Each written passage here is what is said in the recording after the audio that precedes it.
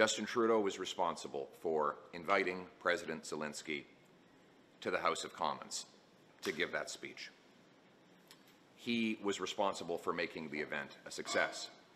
He is responsible for the officials at Global Affairs, the intelligence services, the Prime Minister's Protocol Office, all of whom could have and should have asked for a complete, vetted list of every one of the people who would be in the room and in proximity of a wartime leader.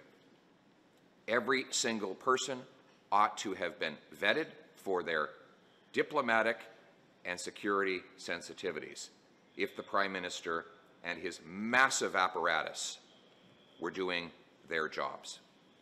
The Prime Minister is now responsible for the biggest single diplomatic embarrassment in Canadian history.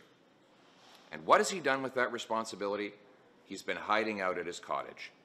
For 3 days he's hid there instead of coming to the House of Commons and taking responsibility. There's always someone else to blame when it comes to Justin Trudeau. But here's the reality. Responsibility and power go together. If he wants the power, he has to take the responsibility and come to the floor of the House of Commons today and apologize to Jews, Poles, Ukrainians, and all Canadians. Justin Trudeau, do your job. Stop hiding. Take responsibility and apologize.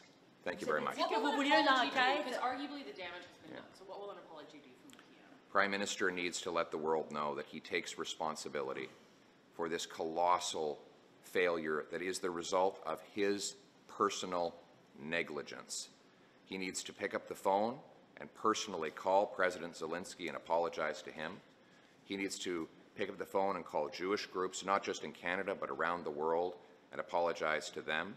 He needs to reach out to the Polish embassy and apologize to Poles all around the world to let them know that he takes ownership for the massive harm and embarrassment and shame that his negligence has brought upon our country. Thank you very much.